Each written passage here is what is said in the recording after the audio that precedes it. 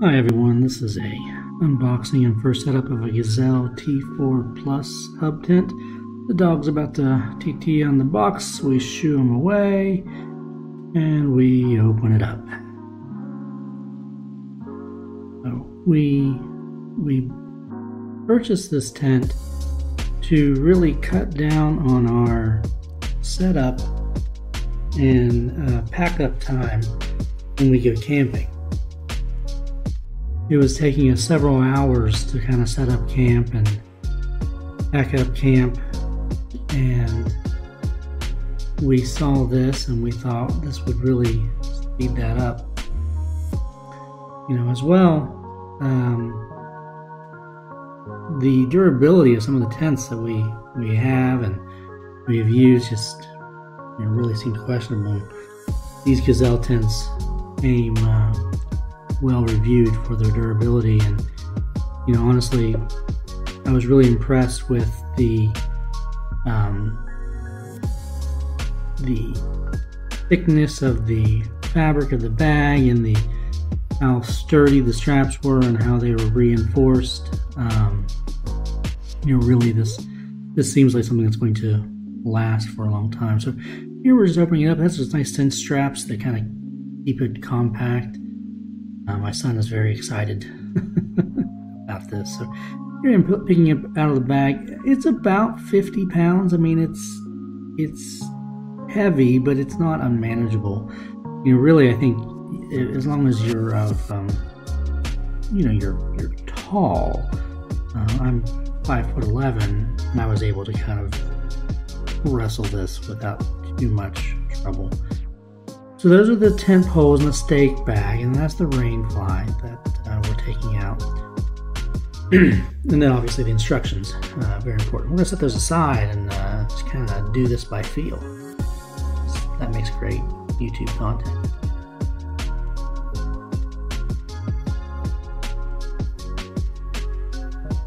We're just going to kind of spread this tent out. It's kind of rolled. It's kind of a fold and roll situation, so we're unrolling it and then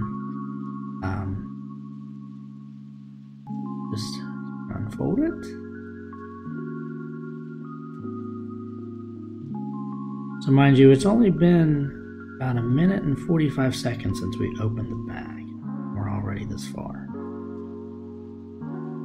So the next thing you want to do is you kind of want to stretch it out, hit the floor to kind of its general rectangular shape, and then you're going to pick a panel and you're just going to pull it up.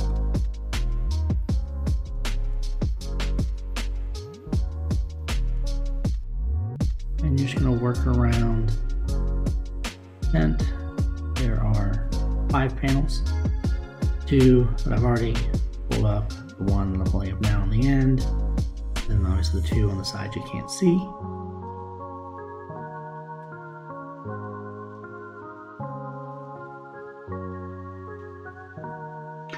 Yeah, and this one, you can see from on this side of the tent, there's that rope in the middle of the panel. That whole orange fabric actually rolls up. I roll it up later in the film. And what's happened on the other side is that handle has fallen through that hole.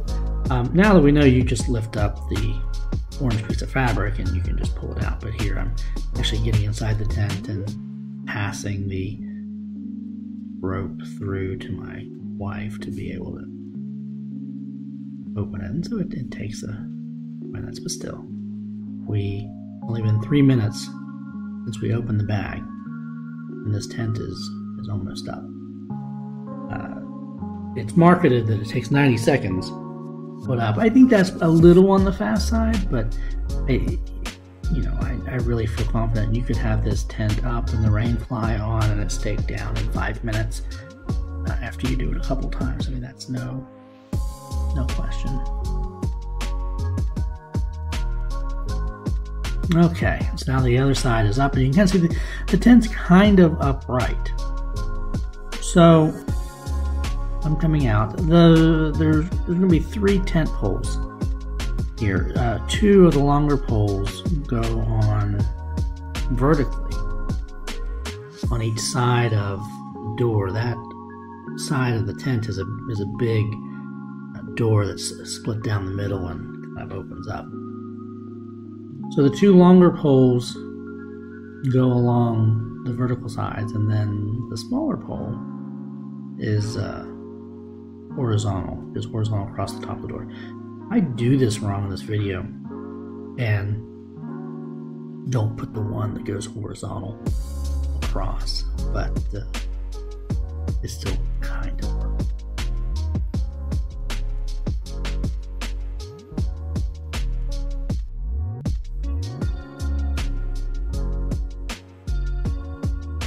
So there's just two kind of canvas and rubber grommets that pole just kind of slides into at the bottom, slides into the top, so then it holds that side up.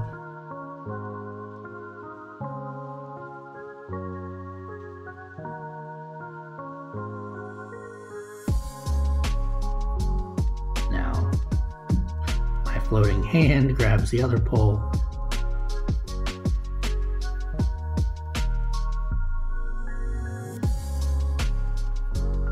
And up it goes, and we're just now passing the 5-minute mark. So 5 minutes, and this tent is almost ready.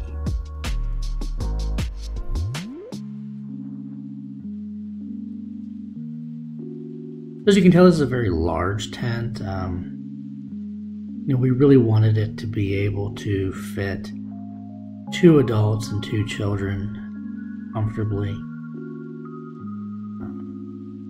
And this definitely could. It could fit 2 adults, and it could fit 4 adults. It could fit 2 adults and even up to 3 kids, I kind of think. So really, this is a good tent for a large group of people. Okay, so I've got both the vertical tent poles in, and I popped up the left hand center hub, now the right hand center hub, and that's it. If you were going to put the rain fly on, you put the rain fly on before you put the center hubs up, and the rain fly just drapes over it. There's 4 small poles that are attached to the rain fly, and they just go into the poles that are making the arch of the ceiling right now. They just go into the ends of those, and that's why you have to do it while the hubs are down, because the sticks are going to be pointing upwards, and then when you flip the hubs up, it pulls the rain fly taut across all of it. I was really, I didn't take a video of putting the rain fly on, but I was really happy with just, it looks like it's going to be nice and tight, and the water will just run off of it, and you don't have to worry about it, water pooling and soaking through fabric. One of the things I really like about this Gazelle tent without the rain fly is you have a pretty open ceiling. It's a very fine mesh in there, and so if you are camping somewhere and there is no danger of rain or inclement weather in the nighttime, it'll make for some really nice star watching. Thank you everyone for watching. I'm looking forward to updating everyone on our great adventures in this Gazelle T4 Plus tent. Bye.